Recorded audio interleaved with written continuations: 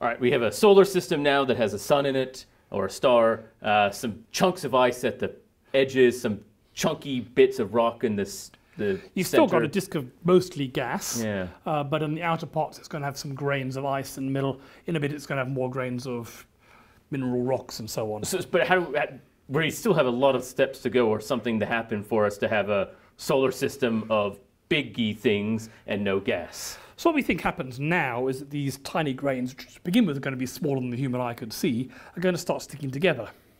Probably from things like van der Waals forces. As they're drifting through the gas cloud, they might bump into each other. They've probably got sticky coatings of hydrocarbons on them. And so slowly these particles get bigger and bigger and bigger. So you're kind of, you have your little ball of dirt or your little snowball, and now you're starting to roll it around. You're starting to pick up a few more and a few more and a few more. It's actually the same thing that happens in a rainstorm. You get these tiny droplets of water, and they churn around in the air. They stick together, and eventually they become large enough to form raindrops that can fall out and get us wet. So the same thing's happening here. These grains are sticking together and getting bigger and bigger and bigger. There is a problem here. When they're very small, like dust grains up to the size of maybe a centimetre or so, we can understand how they stick together. Yep. Once they get up to maybe the size of a metre or something, or a few metres the size of a van, then the gravity will start pulling them together. That's right. That's actually a puzzle how you get two bits of gravel to stick. I mean, imagine you picked up some gravel and threw it at me, and I threw some back at you. They're not going to stick in midair. That's right. And no one actually knows how this happens. It's a problem. A lot of the simulations get you particles up to the size of gravel, and if you can somehow magically turn them into things the size of metres or tens of metres, they'll stick because of gravity. But how you get things in that intermediate size to stick is actually one of the unsolved problems of solar system formation. We know it happens, but we don't really know why. So there's really a gap between having a few things that exist and stuff large enough, which is very clear through gravity will accumulate more. What are the ideas? Do we have any clues? Well, one theory is some sort of gravitational instability, that maybe you get like eddies and piles all the stuff together. Okay. So if you get a stream, sometimes you've got leaves blowing on the surface where it's swirling around. You get all those leaves come together in a mass in the centre. That's Even right. though leaves wouldn't normally stick, that swirling of the gas around them maybe pushes them together. Okay. So it's probably something like this, but we don't know the details. Yep. But you end up with dust grains sticking together to form gravel, gravel sticking together to form things the size of your fist, things the size of your fist sticking together to form things the size of a car, things that big bind together to form things the size of a building, and so on and so on. It gets as these lumps get bigger and bigger. Once they're near the size of mountains, their gravity will stop pulling them together. Yep. And so you're going rapidly building, till eventually you're going to end up with things like the size of the moon or Mars, orbiting around the sun. So I guess if that's the case, then shouldn't there be more of them? There would have been a lot more. So here's a simulation. I've randomly put a whole bunch of things in orbit around the sun. I've given them far too much mass. It happens quickly rather than over millions of years. But you can see from their gravity, they're going to start pulling each other together, and they're going to start colliding and merging. Yeah, it's kind of chaotic what's going on here. Yes.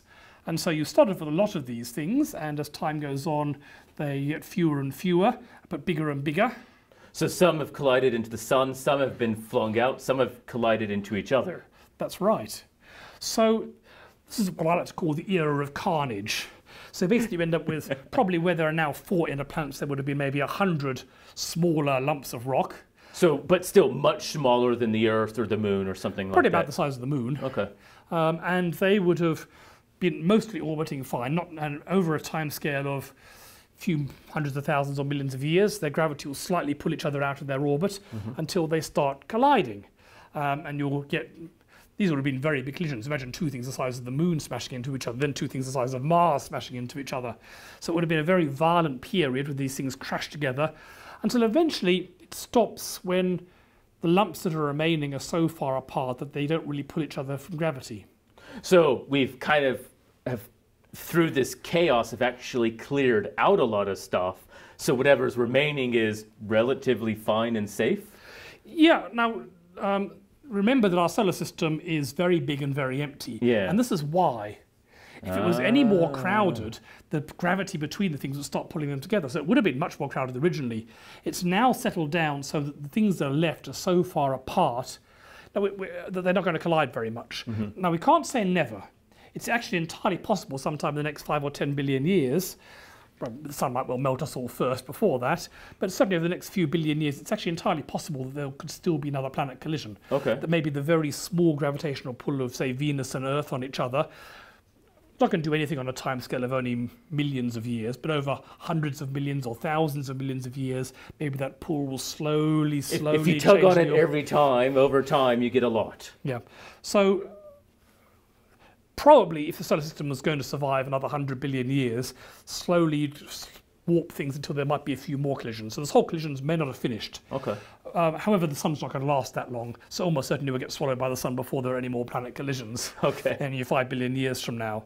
But what's happened is that as the things collide and leave bigger and bigger gaps, the average time scale between collisions gets longer. So early on it might have only been 1 million years between collisions, then it might be 10 million years per collision.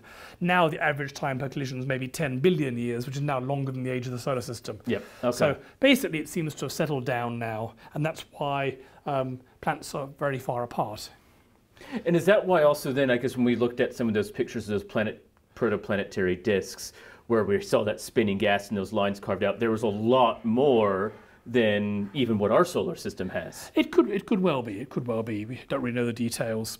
But these collisions, so the last stages before we end up with our solar system as we know it now, is going to be really rather big collisions, like something the size of Mars hitting something the size of Venus. Because the rest of them have already been plowed into each other, so we're only left with a few big things. And this might actually explain a lot of the rather strange things about our solar system. For example, all the planets go around the sun in the same direction, and most of them also spin in the same way. That's right, and I assume this is because they were all forming from the same gas cloud. We were all spinning around, and that kept going till today. That's right, but it's not quite the case. There are a few things that don't spin the right way. Neptune and Venus actually spin backwards. Yes. And the Earth, while it spins the same way, is tilted by 23.4 degrees, which is responsible for the seasons on Earth. Yes, and this is the very important thing, that we are tilted, we have seasons. And also, we're not the only one that has a tilt, right? Yeah, but all the planets are tilted to some extent. And it could well be that what caused these tilts is these last few big collisions. That just the angle that last big lump that came in knocked us over a bit. So it didn't destroy us, it didn't make us crumble, but had a big impact and slightly fell over. And it could well be those last big collisions actually would have killed us if we'd been there. It probably would have melted the whole surface of the Earth. It wasn't going to be very pleasant. But it could likewise be that last collision that formed Venus got it spinning backwards, and the last few collisions that formed Neptune tilted over its orbit so it's spinning at more than 90 degrees and so on. So a lot of the weirdnesses are things that on average they spin the same way but not quite, could just be due to the randomness of those last few impacts. And because it would be random and there would only be a few, not everyone would be the same thing, and it'd be kind of hard to predict which one would have it. This actually may explain what we were talking about earlier, the strange density of the moon.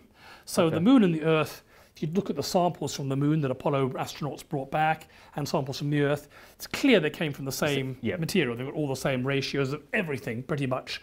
But the Earth is considerably more dense than the moon. And we think this is because the Earth has an iron core and the moon doesn't. So there's not much iron at the Earth's surface, enough to keep the Australian economy working, but most of the iron on Earth is 4,000 kilometres below our feet in the core, because it melted when it was all lava and flowed to the centre. But the moon is much less dense, probably because it doesn't have the iron core. Does that mean it was formed after? Well, the idea is that maybe the moon was blasted off by a collision. So here's some simulations. We assume that something about the size of Mars comes in. But it wasn't Mars, though. It was just about the size of Mars? Yeah. It would have been a lump about the size of Mars. It wouldn't be Mars, and give it another name. And it probably formed as a planet, and then just in the random play of this era of carnage, it came in and collided. And here from the paper, there's a number of different collisions with things coming in at different speeds and angles. And you see that they've given both the Mars-like thing and the proto-Earth an iron core and a softer outside. Yep, okay. And as you collide these things, different collisions happen in different ways. But what can often happen is that if it comes in at the right angle, like you can see here, the core of this other thing can fall into the core of the Earth, leaving just the stuff that came from the outside to coalesce and form a planet. So you can see here, this particular collision is just forming an Earth with a spinning ring around it, which will soon go away. But here, what you've actually managed to form is an Earth with a core and a lump of stuff that was originally in the outer layers of the Earth and the outer layers of this Mars-like thing, without the core, because the core fell into here.